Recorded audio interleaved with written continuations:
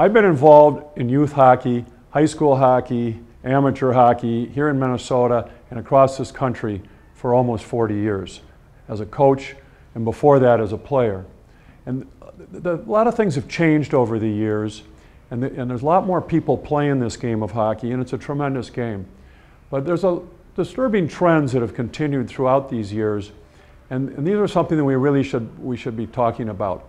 And what they are is we've come to a hockey culture of game playing rather than learning how to play the game and learning the skills required to play the game.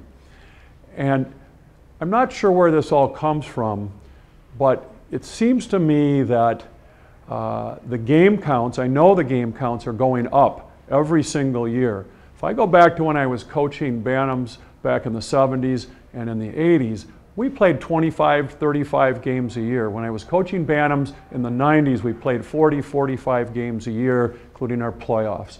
And that was in a 5-month season. We practiced 3 or 4 times a week. We played a couple games a week. We went to 2 or 3 tournaments. We had a pretty good season.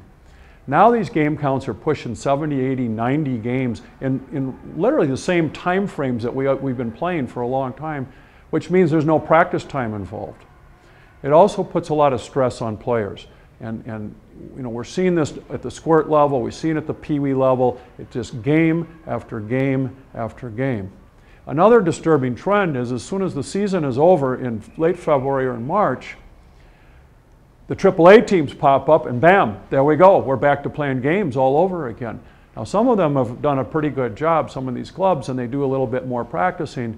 However, having observed some and participated in some, we don't get full participation by many of the players because they're rightfully off playing other sports, which is something we would like them to do.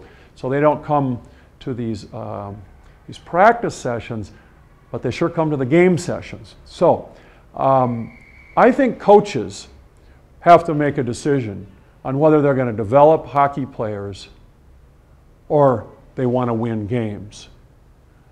Now winning games is terrific, but it really doesn't mean a whole lot. Okay. Wanting to win games, yes, we all want to win. We want to win with all the players on our team, not just some of the players on the team. And I think we've got to put in perspective what it is we're trying to accomplish here as coaches and as parents of the players. What's more important, winning a Pee-wee regional or state tournament with 5 kids sitting on the bench through the whole tournament so you can win a championship?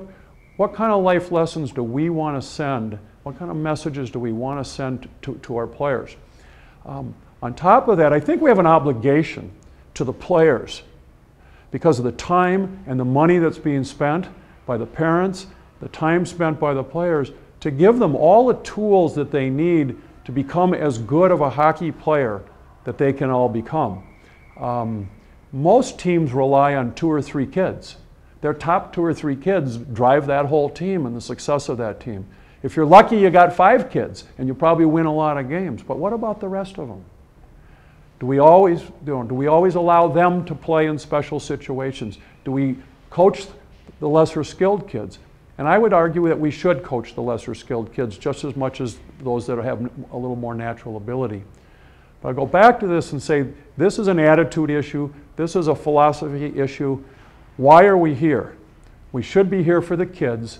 We should be helping them as they move through youth hockey into high school hockey, and they move on from each level, acquiring the skills that they need to be successful at the next level.